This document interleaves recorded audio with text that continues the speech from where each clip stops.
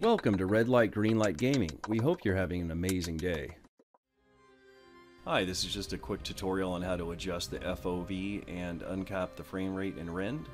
First of all, you just want to go to your control panel. You want to make sure you'll be able to see the INI, and you just click on Folder Options, go to View, and make sure Show Hidden Files and Folder and Drives is on.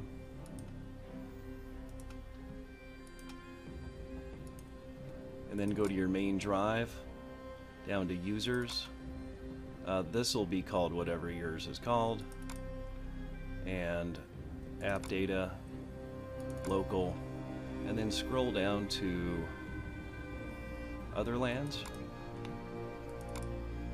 And then Config, WindowsClient. And there it is right there. You just open this up. And what you want to do is copy and paste either both of these or one of these, depending on what you want to do. This one does the FOV, and you can change this number to say 95 or 110, whatever your preference is. I've seen people play with up to 110. I'm not sure about anything above that.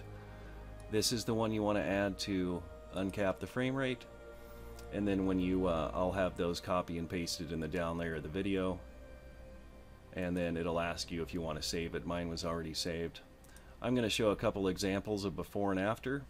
I hope this helps you out. It's really improved my experience in the game, and I hope you guys have an amazing day. Alright, this is before. This is the stock FOV and the frame rate capped at 60, 62 rather, I believe it's capped at.